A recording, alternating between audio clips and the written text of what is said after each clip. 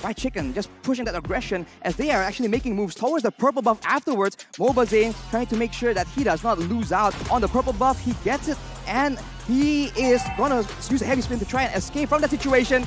And so far, the Valley has known how to respond to everything. It's not looking good. There's just a lot of options available for countering this Hayabusa because he can even with the wind of nature, but heavy spin being used right here. Jotun will be the main target. Fried Chicken jumps on that opportunity as the purple buff will be the main target here. And S11, he just back away so far. Okay.